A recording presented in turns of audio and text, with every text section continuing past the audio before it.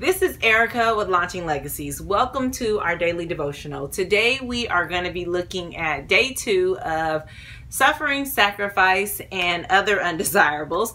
And we're going to look particularly at this story of David, the Ark, and Obed-Edom.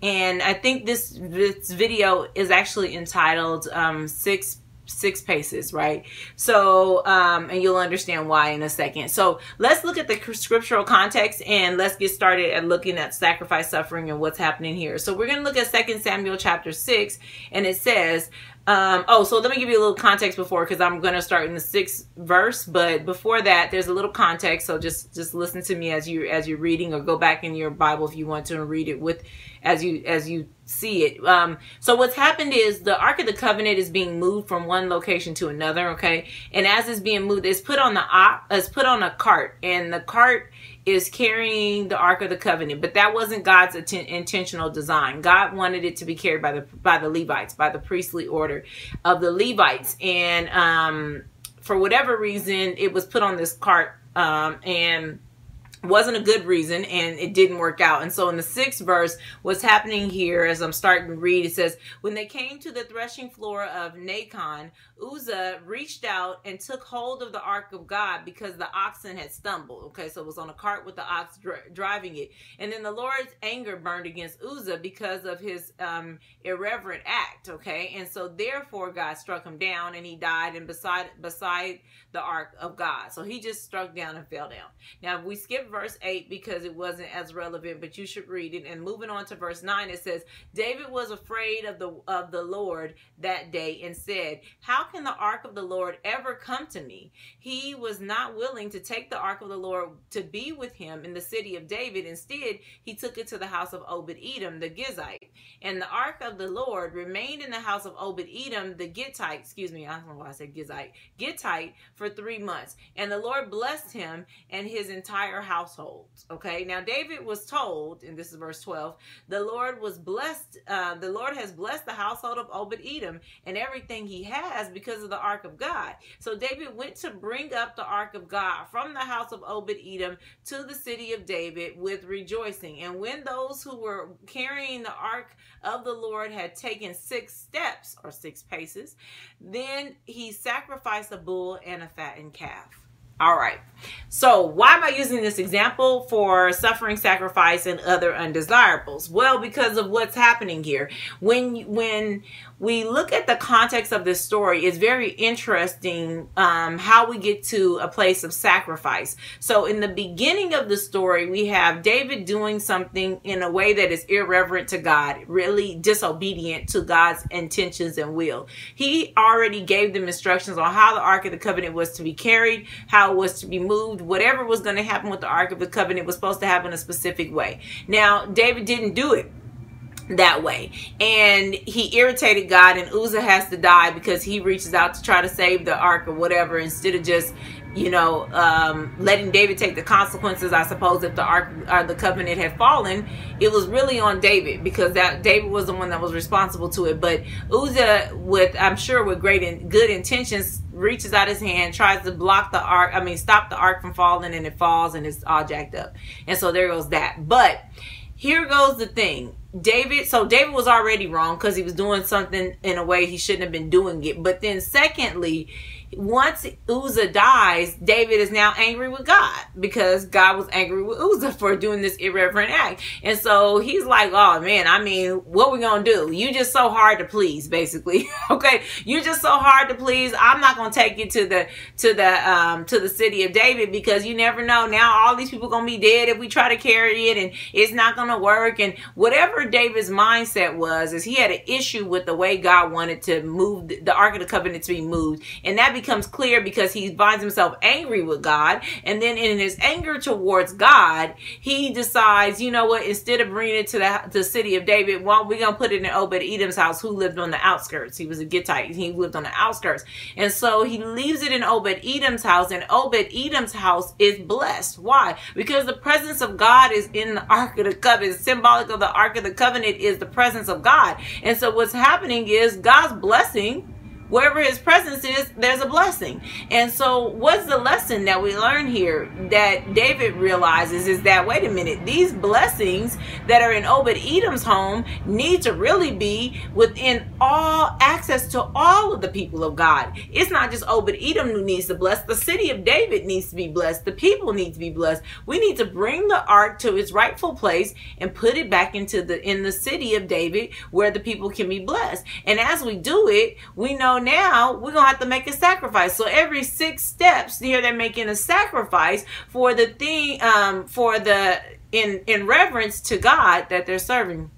And so every 6 paces, there's a sacrifice being made. But let's look at what's being said here. Like, okay, big deal is, we already kind of retold the story that we already read, but the reason I retold it that way is so that we can get an understanding of what legitimately is happening. So you see, David had his own way of doing things, and he was trying to do it his way. For whatever inconvenience or convenience, he was the king, and if he wanted something to happen a certain way, it could have happened however he wanted it to happen. I want to be clear about that. But instead of doing it the way that it should have been done, moving it originally the way it should have been moved, he decides to do something different. And then when that different behavior isn't rewarded, it's not blessed. So when we are disobedient and we're not blessed in our disobedience, then we can sometimes become resentful towards God. And that's what happens with David. He has a consequence for his actions. There's a consequence for his actions, which were already disobedient. And in that consequence, he becomes resentful towards God or angry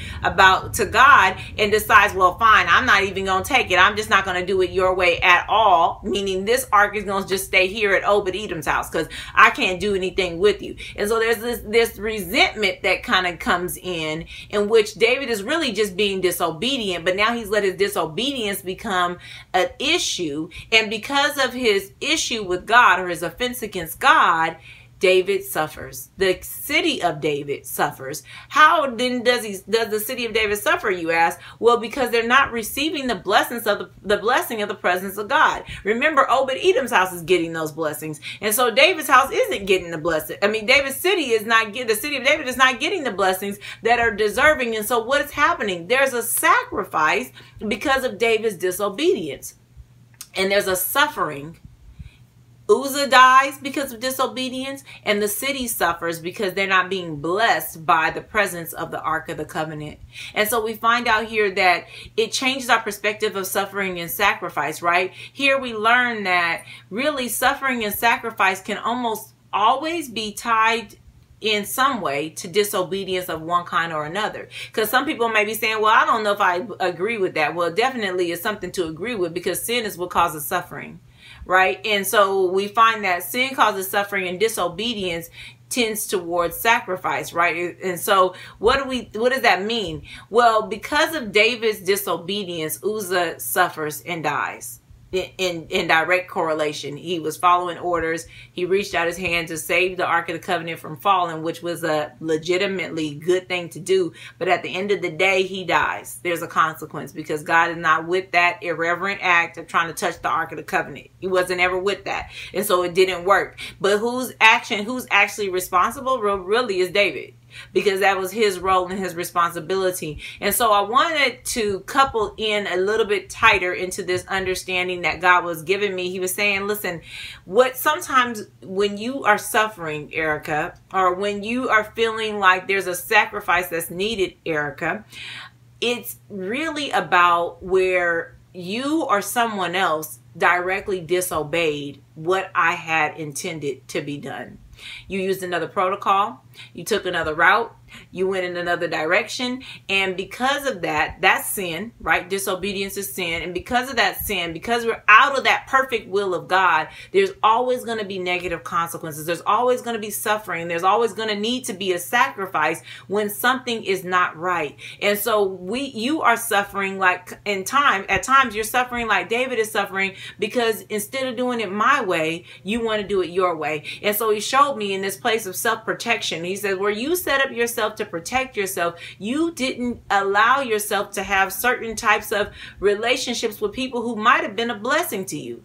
because you were protecting yourself. And if you keep protecting yourself, you're going to keep missing out on these relationships. And so there'll be a suffering because you won't be receiving the fullness of my blessings. But you will learn, like David learned, that if you keep putting this protection of yourself here, then you will not receive the blessing, and the blessing will go elsewhere. Wherever my presence is, the blessing will go. Wherever obedience is, there will be a blessing. And so what does he say? Even if you were afraid, even if it seemed like an impossibility of task, I want you to do what I told you to do the way I told you to do it, because I am trying to prevent your suffering. And I'm trying to prevent you from having to sacrifice something that you don't need to sacrifice. You see, they didn't need to make this sacrifice every 6 paces. The reason they did that was to recompense or to pay back for all of this disobedience that had come before this act. And so they were so grateful, I guess, to get another opportunity. They took 6 paces and started slaughtering animals. Why? Because that was how they said, oh Lord, we're sorry. We're repentant. We are turned from this behavior, and we want you to bless us like you blessed Obed-Edom. We want to receive the fullness of you. We want to receive this Ark of the Covenant. This is super important. And God has to do that with us too. He had to do it with me. He said, look, I know what you're trying to do. I get it. I get this self-protection mechanism because people are dastardly at best. Sometimes they just dastardly. Sometimes they just do deplorable things. He said, but look. If you do it my way, if you love the way I want you to love, if you receive the way I want you to receive, if you bless the way I ask you to be blessed, if you're where I tell you to be, if you're doing what I tell you to do, I've already made a way around the thing that seems impossible for you. It's already been a way made for you in this way. And if you could just trust me to take my way first, then you won't have to deal with the suffering or the sacrifice of doing things your way. And so he says, so for you, Erica, the suffering and sacrifice is really not what you've been making it to be. Like I'm asking you to crucify yourself. No, I'm asking you to just obey, because when you're disobedient, the suffering, the sacrifice, it plays a larger role than I've intended it to play in your life. That's a big deal. The story is an interesting story to relate it to. But here goes the thing. It was me. I don't know about you. It was me. And it was a place where I was like, oh, I wasn't feeling the direct consequences of disobeying God or putting up my own self-protection. I really wasn't, because I didn't feel like I was losing anything. But the truth of the matter is I wasn't gaining everything that God intended for me. And so when I'm not getting everything that God has for me, then I'm losing. When you're not being blessed like God wants you to be blessed, then you are sacrificing. You are suffering. And you don't even understand it, because you don't know all the things that God intends for you. He knows better for you than you know for yourself. And so sometimes you think that you're okay where you are because that's the position that you want to be in. But I'm telling you, you never want to be in a position in which you're missing out on something that God has for you. You just don't. And I just didn't. And because I didn't, I don't anymore. I had to change my positioning. I hope that you could change yours as well. If you identify with this idea that, because I've set up this, I've missed out on that, then you're rolling in the right devotional series. I hope you continue to watch with us. I'm praying for you. I hope you're praying for me. Praise God with me that I've been able to turn around this place of self-protection and be willing to let the Lord do whatever he wants to do within the context of whatever business, personal, whatever kind of relationships he wants to set up. Because at the end of the day, I don't want to be a person who's so much protecting their self that they don't get the blessing that's waiting for them on this other side, because the scripture says that man will give unto your bosom. It's going to happen through people.